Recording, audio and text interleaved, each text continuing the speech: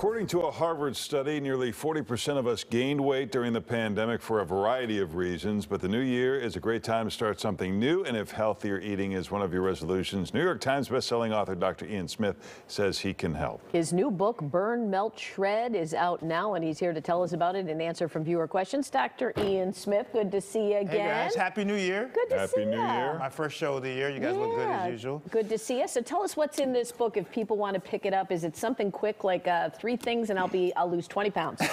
Go. Wow, I'd be a billionaire if that was the case. Listen, I did something different this year. Yeah. I decided I was waiting for my kids to come out of school. I was going to help as many people as possible in 2022 for 3 months, free of charge, to lose weight. And so I took this book, Burn, Melt, Shred. It's an 8-week program. It's very simple, very straightforward, very affordable. And I self-published it so that it's very cheap. It's $7.99. So my whole thing was, give me 99 cents for 8 weeks and I'm gonna change your life. And so I decided the free part of this is going to be that I'm going to do a Zoom session every week, coaching session every week for whoever wants to be on the Zoom. And I'm gonna do a Facebook Live session. So we have a Facebook group called, the title of the book, Burn, Melt, Shred. People can join the group and they can join and I'm gonna coach people for free for 3 months and see if I can get people to lose a gang of weight. All right, here are some questions. How do you combat weight gain that is a result of long-term medication? The first thing you don't do is get off of the medication, okay? You talk to your doctor. A lot of medications, by the way, have a side effect for weight gain. So you talk to your doctor, you say to your doctor, listen, I'm gaining weight. Is there a substitution? Often there are substitutions for medications that have the side effect of weight gain, but don't take yourself off of it by yourself. Try to find that substitution. That's the answer right there. All right, this person says, I am a yo-yo dieter. I fell off the wagon after a month or so. How do I fight the urge to eat junk food? The first thing is to understand that everyone falls off the wagon. Like, falling off the wagon is not something to, castigate yourself about. But the key is you have to set milestones and outline milestones. And so you have to say to yourself, every week I'm going to try something different and new and create a new habit.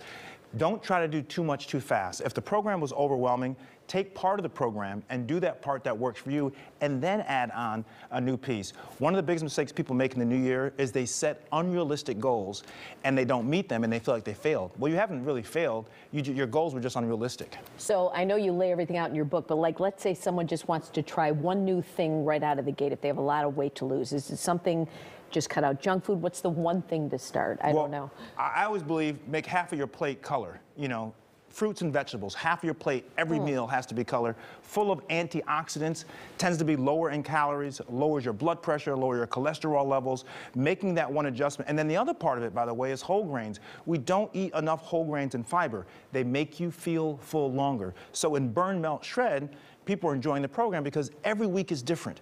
People have to do different things each week. Otherwise, you get what I call diet boredom. You don't want to eat the same foods all the time or the same exercises. So I try to get people to try to mix it up. What are the whole grains again? I mean, seriously, give me an example because I've... Oats. Okay, so bread? Farro, barley. So you can eat bread.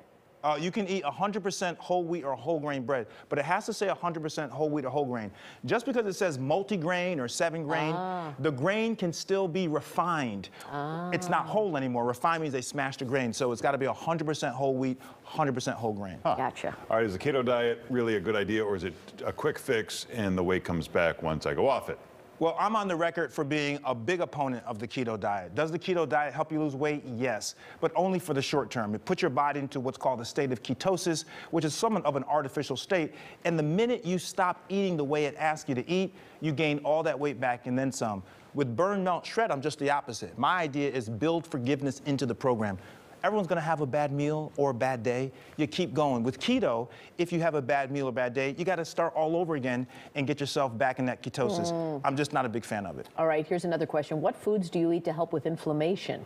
Awesome. So it's not necessarily the foods that you eat to help with inflammation, it's eating more anti-inflammatory. So for some people, things like wheat, okay, can be inflammatory. People talk about gluten.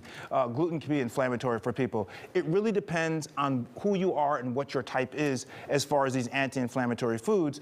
But I believe that when people eat less processed foods, that things that are closer to how they are in the ground, coming off the tree, that you tend to have less inflammation. All right, next question. I see a lot of water drinking challenges on social media. Is it possible to drink too much water? That's a really great question, actually. I laugh because in med school, we talked to our kidney teacher about this, our nephrologist. Yes, you can theoretically drink too much water. And the reason why you can drink too much water is because you don't want to have too much volume compared to what the concentrations are of your metabolites and your electrolytes. So yeah, there can be too much water, but you'd have to drink, you know, a gallon of water in a short period of time, or gallons. Theoretically, yes, but is it practical? You're not going to drink too much water. All right, and this person says, why do some diets say you can't eat beans? Aren't beans vegetables?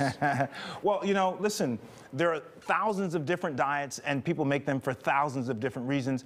I'm actually a big proponent of beans. Of course, they have some side effects that may not be friendly to your spouse or your significant other, but beans are great. They have fiber, they have protein, they are a great source of non-animal protein. So in my book, beans and legumes, chickpeas, lentils, they're all wonderful. Once again, lower in calories, feel full fiber in the protein. All right, and once again, you can check out Dr. Ian's new book, Burn, Melt, Shred. That's and right. If people want to find you for that Facebook group and all that, where do they go? The name of the book, go to Facebook, Burn, Melt, Shred, or if you're on Instagram, at Dr. Ian Smith, spell the doctor out, I-A-N Smith. Good to see you again. Good to see you Happy guys. New Year. Thank you, Same to Doctor. you. Thank you. Happy New Year. All right.